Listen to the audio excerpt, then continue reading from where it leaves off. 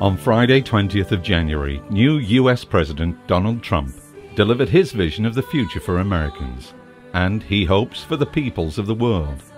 From this day forward, it's going to be only America first. America first. But Mr. President, America is already first. American corporations remain in global first place, both in foreign direct investments and in profits being sent back to US investors. It is called imperialism.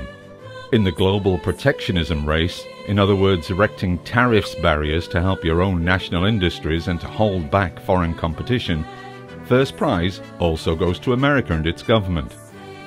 As for millionaires, America is first here as well. It now has 4,458,000. Trump's one. Most of his friends are, and so is Hillary Clinton.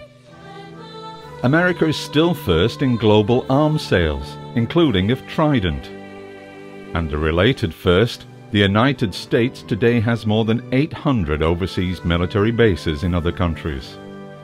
When US military forces were fighting in past wars, Korea, Vietnam, Iraq, Afghanistan and so on, US presidents, both Democrats and Republicans, always said they were there because America must be top dog, that is, first.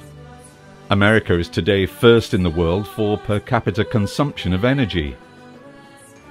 No surprise then that America is also first for per capita emission of greenhouse gases. America is in first place in the export of its own worldview to the rest of the world. Ever heard of Hollywood or Facebook, Mr. Trump?